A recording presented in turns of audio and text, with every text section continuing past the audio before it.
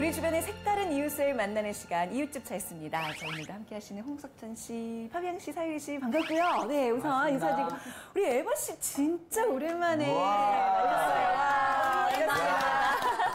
또 좋은 소식이 있다면서요? 네. 지금 가려져서 안 보이는데 배가 배 많이 나왔어요, 지금. 저 에바. 오늘 주인공이 아이를 넷 키우는 가족이라고 해서 아마 오늘 에바 씨가 하실 말씀이 굉장히 많을 것 같아요. 네. 하나도 힘든데 어떻게 넷을 키우죠? 상상도 안 가죠, 우리로서는. 그죠? 네. 자, 오늘의 주인공, 아이 넷을 키우는 이 가족 초대해 보겠습니다. 네. 들어오세요.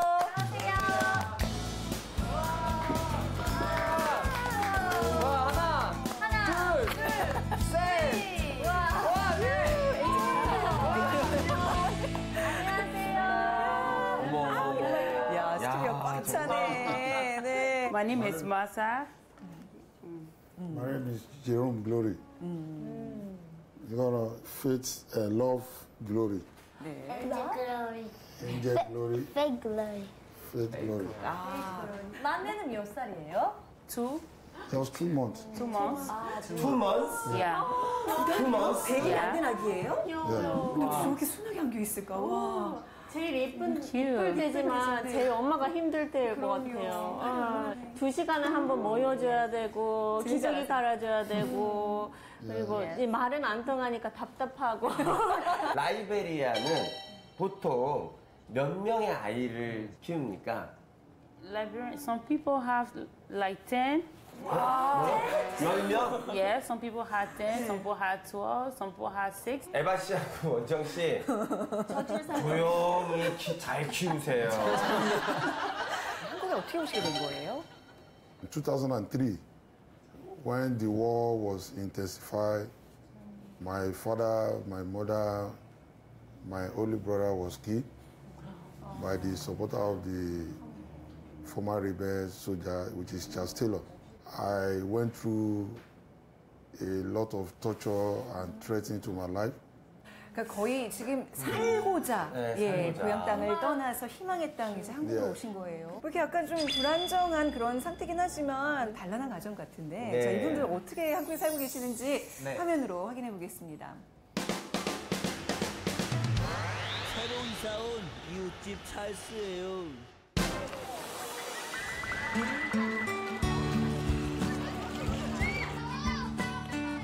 이거는 뭐예요? 나는 할머니. 할머니 도와준 사람 어떤 사람? 아저씨. 착한 사람, 나쁜 사람. 또 착한 사람. 나는 착한 사람입니다. 좁아요. 사람. 초등학교 2학년 페이티의 받아쓰기 실력 좀 볼까요? 입니다. 근데 무슨 일이죠? 아, 저런 받침이 빠졌네요.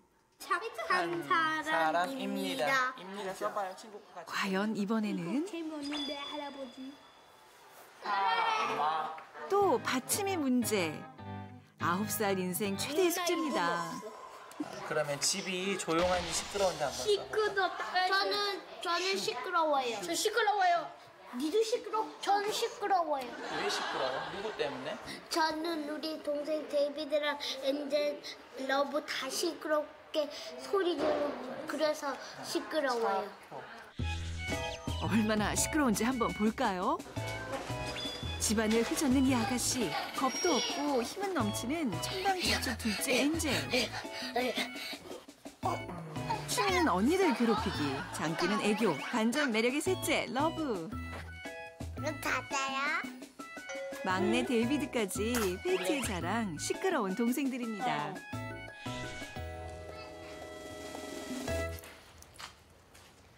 잘 가. 니 어디가? 나 학원. 아, 학원 맞다. 정남지 어디가? 나 학원. 안녕하시오. 선생님이 사탕 줬어요. 페이트의 방과 후는 보통의 한국 또래들과는 좀 다릅니다. 이거 혼자 가? 네? 집에. 안녕. 매일매일은 아니에요.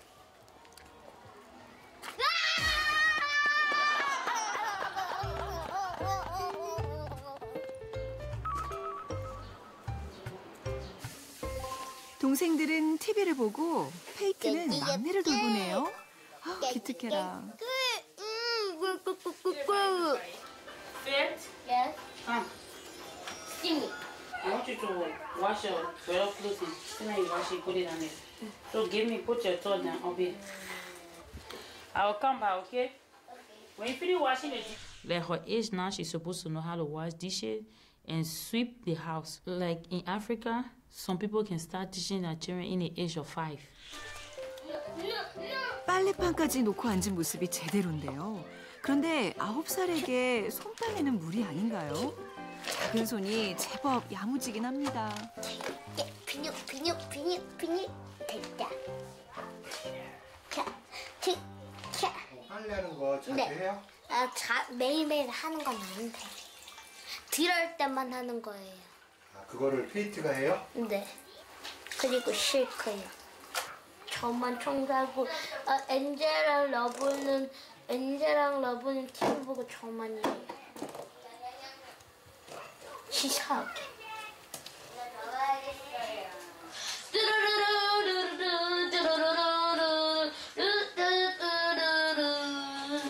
한 발 뒤로 두 발 오른쪽 왼쪽 걸어 들어가세요. 재밌게 누르세요. 오션. 몽술래 뒤로 한 번 갔어요. 됐다. 진짜 또 있네. 언니가 빨래를 하든 말든 마냥 즐거운 셋째 러브. 알겠어. 기회는 이때다. 언니가 숨겨둔 과자를 먹는 둘째 엔젤. 여기 과자 많다. 야, 맞아요. 네 거는 먹었잖아 그때. 과자 주라고. 과자 없어.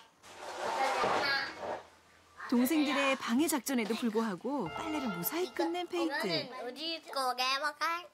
마음씨도 손빨래 솜씨도 완벽하네요. 알겠어. 그 시각 마사 씨는 미용실로 출근을 합니다. 그녀는 이곳에서 아르바이트를 하는데요.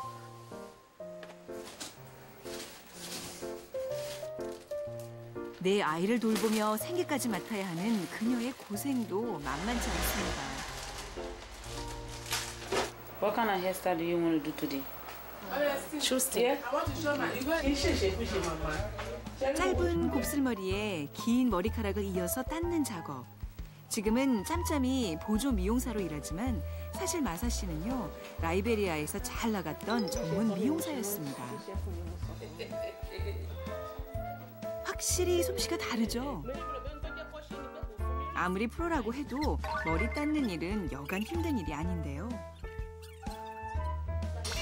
마사 씨가 어디 갔나 했더니 그 와중에 데이비드까지 챙기네요. 다시 긴 작업이 이어지고 꼬박 5시간째 손님 머리에 매달려 있는데요. 손님까지 정신을 놓을 지경입니다. This in braiding, 2. We can do 2 customers by like 7. When the first customer come at 7 a.m., then we can finish 2 o'clock. Second one come 2, we finish sometime 9 this time. 사정이 이렇다 보니 마사 씨의 몸과 마음은 늘 피곤에 젖어 있는데요. 그래도 이 일이 있어 다행이랍니다. 남편을 믿고 한국에 온 지 9년째. 고된 생활이 이렇게 길어질 줄은 몰랐습니다.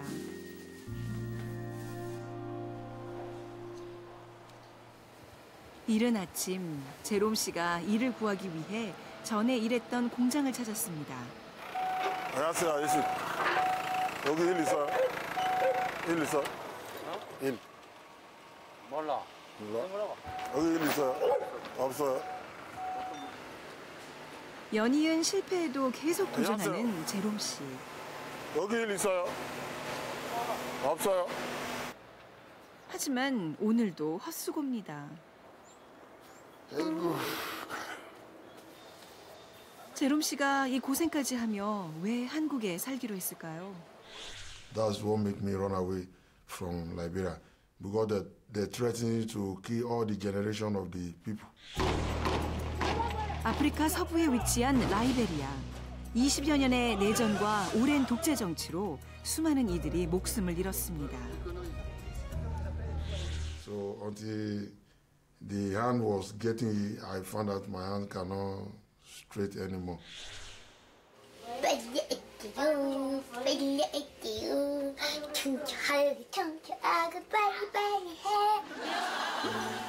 이번엔 셋째 러브가 언니를 돕기 위해 나섰네요. 우와, 신난다. 우와, 비누스. 페이트, 못하는 집안일이 없습니다. 엉덩이까지 흔들며 뭐든 열심히 합니다.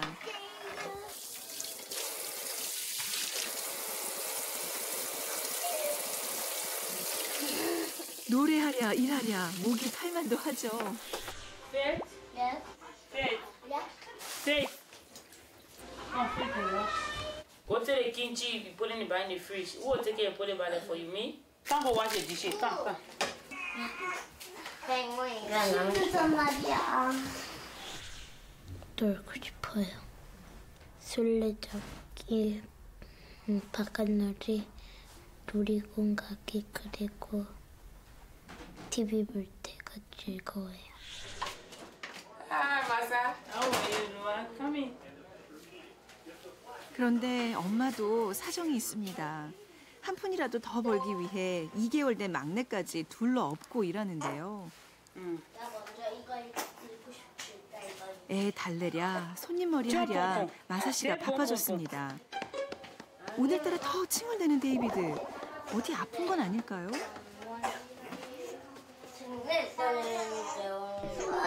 그 사이 손님은 졸음과 사투 중. 얼떨결에 데이비드까지 건네해 봤는데요. 마사 씨의 속이 얼마나 탈까요? 결국 엄마를 도와주는 건 페이트밖에 없습니다. 일단 물을 먹여보는데요. 나비야. 노래를 불러줘도 소용이 없고 결국 동생을 꼭 안아줍니다. Oh, let me see first. What happened to you? Come here, 털실 골리기 도한 공남 잠을 시간이라다. 도통 무슨 말인지. 아 근데 엔젤 또 들고 와요. 이것도 다 읽어줘. 알겠어, 읽어줄게. 이거를 남자의 오늘도 9살 페이트의 인생은 고난의 연속입니다. 한바탕 폭풍이 지나고 나서야 남편이 돌아왔습니다. Daddy, how was work today? Baby is a good boy. He's knocking your boy. Me, that's too much. Children too much. And now you every place hurt me. My feet. I want to, this morning I buy for the children, do everything for them. So sometimes I'm tired to Korean work.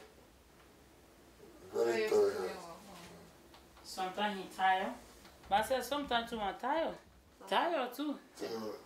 But woman take care of children. African woman take care of child. Men go look for money. These Africans. 드디어 마사 씨의 유난히 길고 힘들었던 시간이 끝났습니다.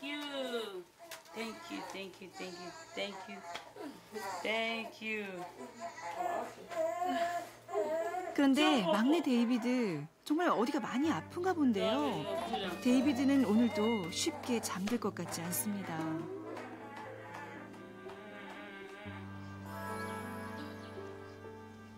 데이비드 다행히 잘 자고 있네요. 그런데 이 자매에게 밤새 무슨 일이 있었던 걸까요?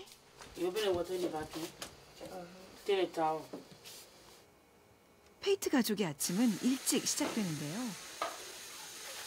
셋째 러브도 예외는 없습니다. 몸은 겨우 일으켰는데 아직도 꿈속. 두 손을 모으고 묵념까지. 러브도 오늘 하루 잘 지내길 바래요.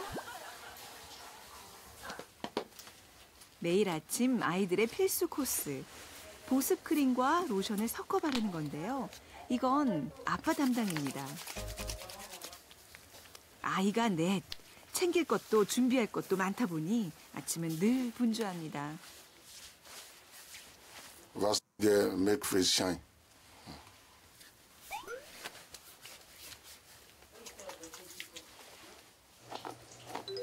이번엔 머리 손질. 일일이 미용기구로 머리카락을 펴주어야 하니 정말 예산일이 아닙니다. Every morning, I face her hair. Well, coming back from to school, everything stink. 아침 먹을 시간. 한국에서 나고 자란 페이트의 김치 사랑은 유별난데요. She loves kimchi too much. Last night she eat kimchi with rice. This morning kimchi with rice. 삼시세끼 김치만 먹는 페이트. 김 위에 밥 한 술, 김치도 하나 올리고 한 입에 쏙. 아, 정말 맛있게 먹네요.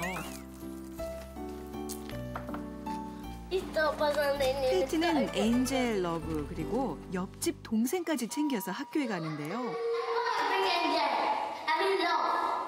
러브를 어린이집에 데려다 주는 것도 페이트가 할 일.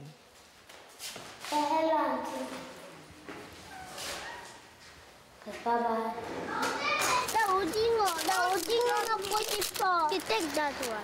그럼 그렇죠. 참새가 방앗간을 그냥 지나칠 순 없죠. 야, 많이 사지 마. 나 이거 샀다.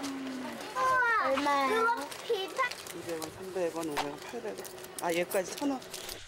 사실 이 돈 그냥 1,000원이 아닙니다.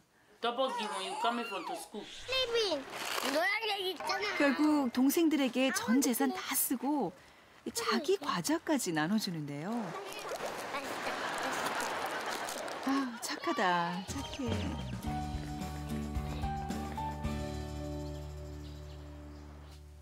아이들이 학교 간 사이 데이비드를 잠시 남편에게 맡겨놓고 나면 엄마의 집안일은 지금부터가 시작입니다. 그런데 청소 도구가 특이하네요. 대걸레입니다. 아이가 무려 넷. 치워도 끝이 없습니다. Why don't you ask her helping you? Helping me? I just take it to be my work. This one is mine. In Africa, women mostly take care of the house more than men. Yeah. 근데 마사 씨 여기 한국인데. Bathing time, okay? Bathing time, oh, bathing time. Wow, good boy. You bath this man, clean boy. How are you, handsome boy? So handsome and cute. 집안일이 얼추 끝나자 그제서야 남편이 모습을 드러냅니다. What happened today about work? No, I'm not going today. Okay. What about tomorrow? Tomorrow I'll go. 속이 타는 마사 씨. I feel sorry for her. Feel sorry for her because a lot of stress she go through is. But I wish that I can marry my children to be happy and for her to live in Korea for long, and then I pray for that.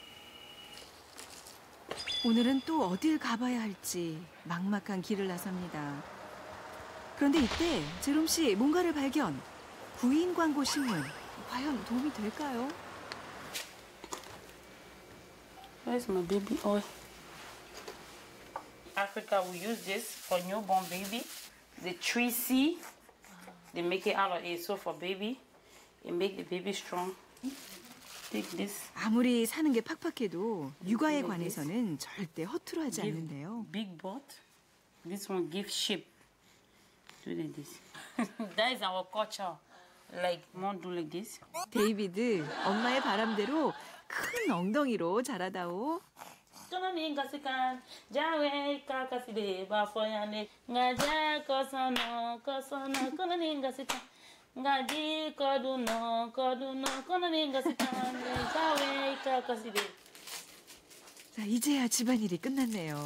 마사 씨 한숨 돌리는가 싶었더니 약을 먹는데요. 어디가 아픈 건가요?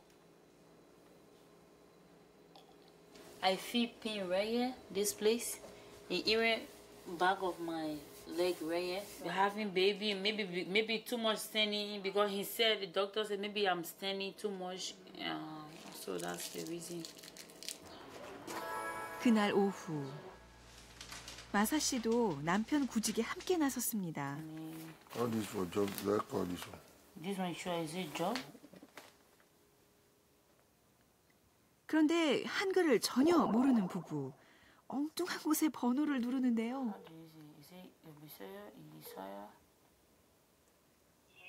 여보세요. 네, 일자리 주세요. 예? 일자리, 자리. 잘못 걸으셨어요. 알았어요. 했죠. 아, 자, 이 일 어쩌죠? 정직과 신뢰를 바탕으로 정성을 다하는 자동차 매매 상사 이사입니다. 오늘도 행복 가득한 하루 되세요. 자꾸잖아. 나 좀. Try this one, let me see. You want a good try this one. 이번엔 마사 씨의 느낌적인 느낌이 적중. 제롬 씨만 잘하면 되는데요. 예, 아저씨. 일자리 주세요. 일자리요? 네. 미국 사람 아, 예? 있어요? 어디 전화하셨어요? 미국 사람 주세요. 아니에요. 알았어요. 외국 사람. 난 미국 is America. 외국 사람? 외국 사람. 외국 사람? 여보세요? 예. 일자리 있어? 외국 어떤 거요? 외국 사람. 아, 저 외국 사람 안 됩니다. 알았어요. 죄송합니다. 네. 이건 어쩌죠? 저에서.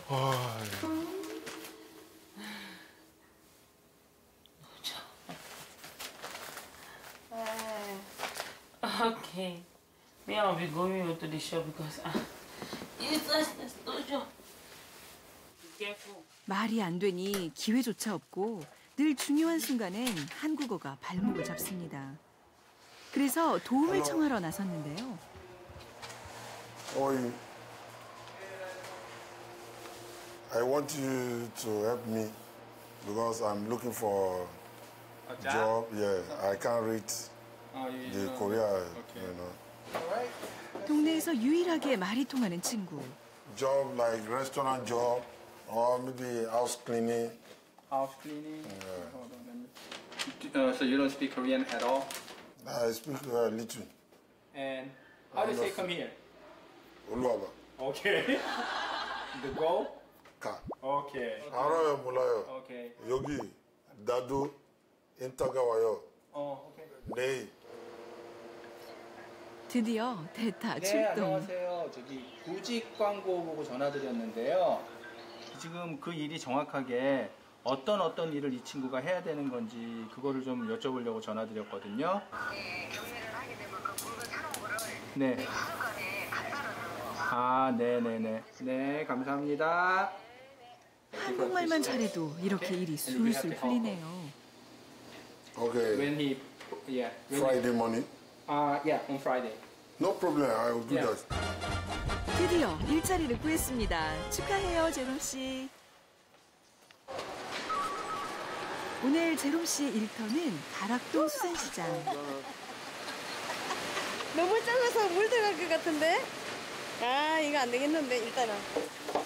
커도 너무 큰 제롬 씨. 300 있어, 300? 300은 없어요. 이른 새벽 활기를 띠는 곳. 갓 잡힌 생선들, 새벽잠 물리치고 나온 경매사들까지 준비 완료. 근데 과연 제롬 씨가 잘할 수 있을까요? 저희가 숫자가 147번이에요. 147번. 누구네 집 사이요? 누구네 집 사이요? 이렇게 잡아야 돼.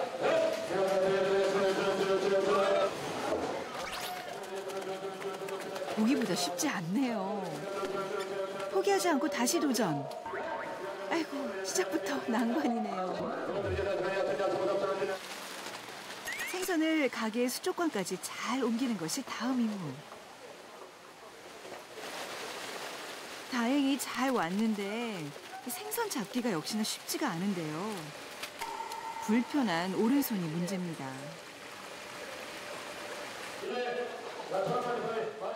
저기 제롬 씨 상자가 쏙 빠졌어요. 잠깐만, 상자. 야속하게도 마음과 몸이 따로따로. 비록 일솜씨는 서툴러도 최선을 다하는데요. 마지막 임무는 생선 다듬기. 오, 제롬 씨 소질은 따로 있었네요. 사장님도 만족하시고 내장 제거도 수준급. 수고하셨습니다. 땡큐 네, 반갑습니다. 수고하셨습니다. 반갑습니다. 이렇게 매달리네. 힘들게 구한 일자리. 실수투성이었지만 보람은 있습니다. 좋아요, 만족.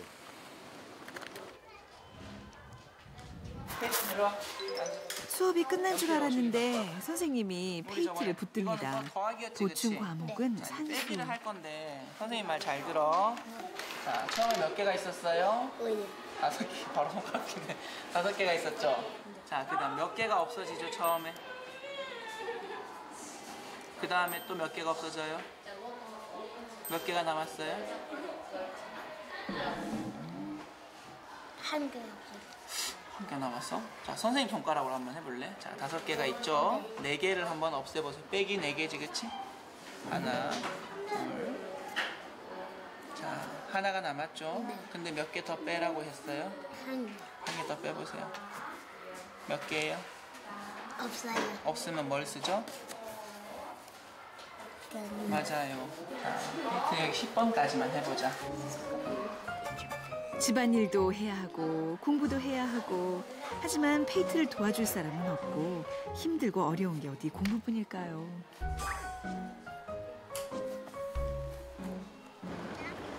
오늘은 페이트 혼자가 아니라 친구들과 함께네요.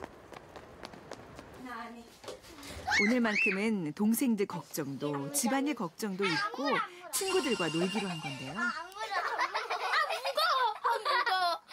무거워. 춤을 추세요. Everybody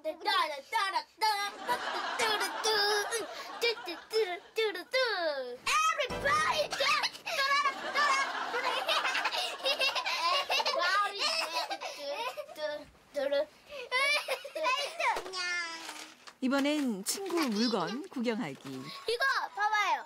쫀 저 한번 발라볼게요. 9살 한참 호기심 많을 나이죠.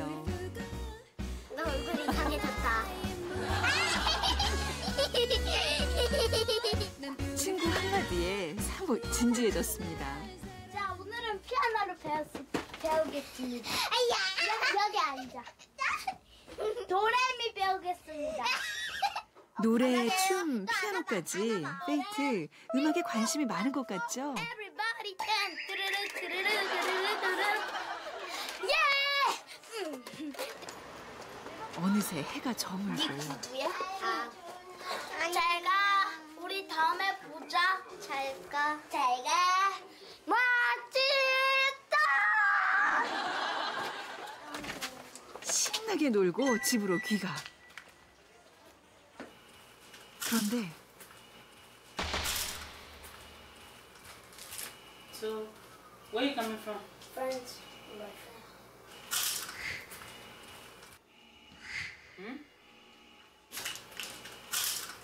Where you come from? This kind of time. What did I tell you about friends? He said I should not go to France. Yes, we don't do that. We don't do that in Africa. I said when you reach 15 years, you can do what you want to do. But you never reach 15 years. So you don't need to go to friend place. This age. You understand me? You told me that I'm not going to find out all the different people. Yeah, because different people, they are different. We are different. Having a lot of friends, hanging out with friends, you don't have to do it like certain age, like when you reach 13 or 14. Yes, you choose your friend. If you bring one friend, the family will know this one friend. 똥땡이처럼 왜? 안에 똥땡이가 똥땡이. Ah! What you done get party on here for? Pick it from the floor. On it? I want it. Make it face the bed before Destiny come. 페이트, 어제의 후폭풍일까요? 왠지 오늘도 파란만장한 하루가 될 것 같은데요. But when, if I want to understand something, why when you're writing in Korea, listen to me first. This word, you're supposed to put it here so it can be equal. This one you can understand it. But how you read this one, you can't read it one. What kind of sense is that? Yes, it's the bundle. The boy read it. You see how the boy read? The thing when you learn today in school, I want you to read it. Let me see. I didn't read it. I was putting in the bundle. You're not reading it. Okay, read it now. Write it. Reading and writing, not a city. It's too hard to read it. You have to know how to do some Korean. 끝내 눈물을 보고야 맙니다. 9살 인생 왜 이렇게 고단할까요? 페이트를 다그치고 엄마 마사 씨도 마음이 편치 않은데요. 처음으로 선생님을 만났습니다. Yeah. Long time no see. Long time. How is learning skill in second grade? So that's the thing that worried me. That's what making I came to ask you. Yes, at first. She is very well adapted in the school. Okay. But usually she feels very tired. Almost of second grade students, very active, but face feel tired.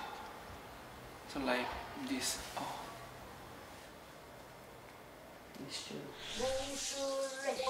마사 씨도 모르는 건 아닙니다. 9살 꼬마가 감당하기 힘든 일이라는 걸 말이죠. 엄마는 미안한 마음뿐입니다. Sometimes she tell me that mommy, I do this thing for you. Why you can't tell me thank you? I say, I have been seeing her. She had a fear to fail. She lived in love of mother and father, of life. You need to encourage her, not blame. I see the reason because most of the time when she when I ask her, what do you learn today? She asks me, she will tell me, mommy, I forget. Then I'll be like, sometimes, most of the time I blame her. So now I know that where I'm missing it, because most of the time I blame her. Faith, why your friend is doing this? Why you can't do this? Why you supposed to learn this? So when I get to know now how to ask her things and take my time to ask her, not to blame her. 아이의 행복을 바라는 부모 마음이야 다 똑같겠죠. Why your eyes is red? My eyes? 페이트에게 더 좋은 엄마가 되자고 마사 씨는 다짐합니다. See your mouth, see your nose. They got long nose.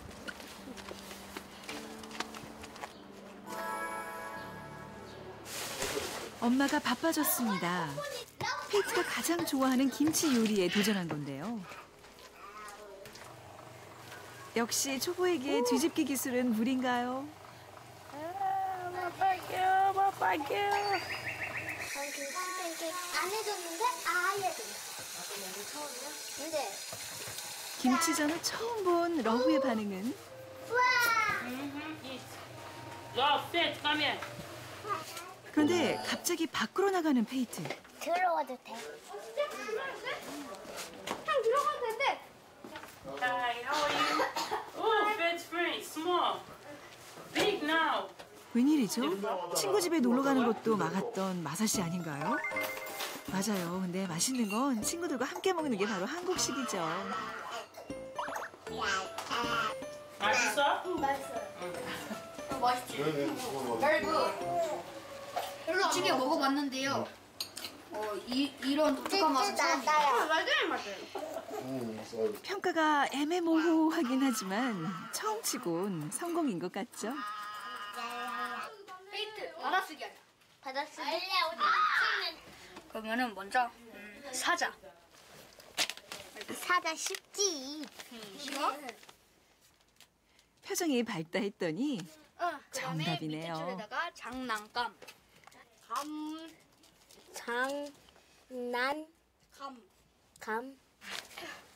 맞아. 갑자기 어떻게 된 일인가요? 얼룩말. 이건 어려운데. 어려워? 생각나는 소리였어 그냥.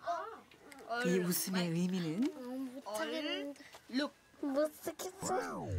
그래도 친구들이랑 하니까 즐겁죠? 우리가 또 한국 사람들이랑 잘 이렇게 말도 통할 수 있고 그래야 한국 사람들이랑 말이 통할 수 있고 네가 사회적으로 잘 지낼 수 있거든. 그래서 한국어 공부를 이해가 가? 조금. 아치. 엄마가 큰 결심을 먹고 페이트와 함께 학원을 찾았습니다. 어떻게 오셨어요? Faith, we came together with Faith. 페이트 피아노 배우고 싶어서 왔어요? 네. 2번 손가락, 3번 손가락, 4번 정말 손가락. 페이트의 소원이 이루어지나요? 페이트가 그토록 원했던 피아노를 시작해 보는데요. 2, 3, 2, 3. Inside your high feet. You don't know? 3, 엄마가 기대했던 반응은 아닌데요. 지금 우리가 페이트가 배운 거 잔뜩 얼어 있어요. 4분짜리 음표를 배운 거야. 다음 시간에 만약에 페이트가 피아노를 배우러 오면은 2분 음표를 배우게 될 거야. Okay, thank you. 난생 처음 겪는 이 황홀한 상황이 당황스러운 것 같은데요. 페이트가 잘 적응할 수 있을까요? Use your face. Okay, no more piano school. No more piano. Faith is not coming here, no? 사실 엄마의 진짜 고민은 페이트의 공부. 그래서 수학과 국어, 학습 능력 테스트를 받았는데요. 그 결과는? 근데 아직 이렇게 글을 유창하게 읽는 것을 못해서 이거는 아직 6살, 7살 정도. 문제는 이뿐만이 아닙니다. 한국의 학교를 다니면서 아이는 지적으로 이렇게 깊어지는데 엄마가 한국말을 모르면 아이가 나중엔 엄마하고 대화가 안 돼요. 엄마가 한국말을 배우고 같이 아이 수준에서 책을 같이 읽으면서 지적으로 한국적인 걸 엄마가 같이 키워가지 않으면 동생들도 한국에서 산다 그러면 앞으로 계속 이거는 문제가 될 수 있거든요. Maybe I'm going to pick up from there. From today, I'm going to start. Because for Faith now, I'm worried about her younger ones. I'm worried because what Faith is passing through right now, maybe it's the same thing her younger one's going to pass through it. So it's better right now for me to... So thank you. Thank you for your time. 그날 밤 Today, Faith, off the TV. Today we're going to study Korean. 네. 페이트가 한국어 선생님. 누구게. What it means? 누구게.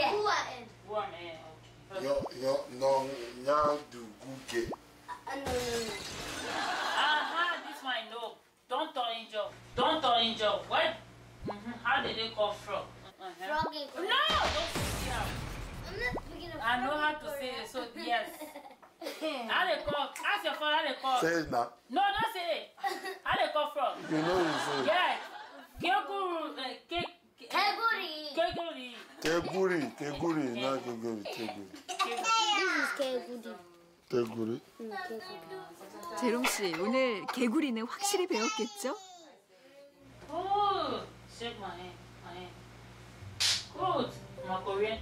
정신없이 살아온 9년의 한국 생활. 페이트가 자랄수록 가족의 행복도 커지길 기대합니다. 새로 이사 왔어요. 이웃집 찰스. 전 첫째가 너무 기특해요. 얘들이 집안일 너무 많이 하고 그러는데 엄마 대신 막내 동생 계속 안고 있네요, 보니까. 아기 안는 거 힘들지 않아요? 힘들어요. 왜 안 힘들겠어요? 근데 진짜 첫째가 딸이어야 돼요. 이렇게 책임감이 진짜 있고 멋있는데 어떻게 보면 좀 안쓰러워요. 아직 9살인데. 제가 어렸을 때는 저희 시골에서는 애가 애를 봤습니다. 저희 큰 누나가 저를 키웠고 호대기에 저를 이렇게 얹고 그리고 돌아다녔어요. 아니 나만 알고 있는 사실이야? 언제적 얘기야 이게? 아니 왜 이래? 최우 씨 왜 이래?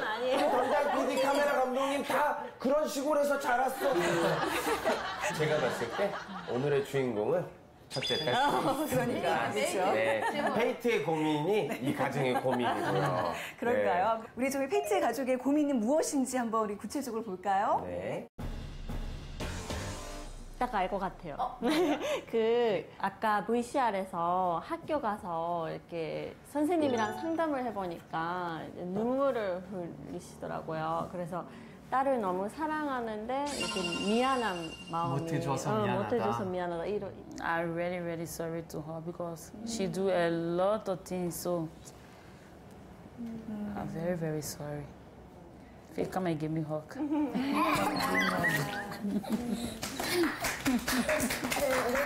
첫째 딸한테 뭐가 제일 미안해요? Coming from to school, the way other kids have to play, like she'd be rushing to come to the house to come and help me or clean up dishes. So when the teacher began to tell me some things, I felt sorry for her. So 지금 제가 하는 일을 페이트가 하고 있어요. 그러니까 놀면서도 내가 밀린 빨래 해야지. 저 청소를 다 못해놨는데 이런 생각 많이 해요? 그런 생각도 하고 안 해요. What really difficult for me as a mother, seeing my children like Faith, she want to play piano, and like Angel want to be a ballet dancer. So really for me to see my children, their dream, I really want to see that dream come true. So as a mother, it really like hurt me in my heart. Like, you know, you see your child, this is the passion you want to, but you can't. 정말 저기 마음이 찢어질 것 같다는 그 느낌 뭔지 아시잖아요, 에바 씨는. 아이들의 하고 싶은데 못 해주니까. 이거는 진짜 세상 엄마들이 다 똑같은 것 같아요. 아이들의 피아노 치고 싶어요? 꿈을 이렇게 피아노 치고 싶고 발레도 하고 싶고 발레 하고 싶어요? 이제 이런 게 하고 싶은 게 더 많아질 텐데 말이죠. 그러니까. You don't like spend a lot of money on the children in Africa, but yeah, you have to like buy this, buy that, and the children, they don't know whether it's hard time in the house, they don't know. Whether you're going through difficulty, they don't know. Or they know, buy me this, buy me that. You have to buy it for them. And so training the children in Korea is very expensive. 지금 엄마가 마사 씨가 스트레스를 많이 받는 것 같은데 진짜 엄마가 스트레스를 받고 이제 마음의 여유가 없으면 그게 아이한테 전달되는 것 같아요. 그래서 영향이 미치는 것 같아서 마사 씨도 여유를 많이 가졌으면 좋겠는데. 우리 저희 첫째 딸 페이트랑 아빠랑 누가 더 집안일 많이 해요? 누가 더 많이 해요? 페이트. 약간 우리 제롬 씨도 이렇게 한국 옛날 아빠 같은 느낌? 40년 전에 저희 할아버지 이렇게 가족 사진 찍어놓은 거에 할아버지 역할을 담당하신 제롬 씨입니다. Because of PE ham, and I see him sometimes he have to go and work, and then the ham is swell up. So I feel for him, so sometimes I just have to do it. 그러니까 아프니까 더 멋있게 하시는 것 같아요. 제롬, 그럼 애들이 집에서 막 뛰어놀고 할 때 제롬은 그때 설거지하고 청소도 하고 그리고 청소도 하고 두 문화를 배우면서 아이들이 자라잖아요. 이제 나중에 그게 애들이 진짜 장점이 될 것 같고 강점이 될 거니까 너무 걱정하지 마시고. 네. 자, 마지막으로 한국에서 우리 아이들 좀 어떻게 컸으면 좋겠는지. The world that we have now is full of different thing, you know. You give them chance to go and you watch over them. You understand? That is the only thing that I'm doing. 자, 우리 제롬 마사 씨, 네, 항상 좋은 일만 있기를 제가 같이 기도하겠습니다. 함께 해주셔서 고맙습니다. 네. 그리고 에바 씨, 오늘 좀 특별히 오늘 함께 해주셨는데, 네. 계속 수산 또 저희가 기원할게요. 고맙습니다. 네. 고맙습니다. 자, 이웃집 차이스 오늘 여기서 마무리하겠습니다. 고맙습니다. 감사합니다.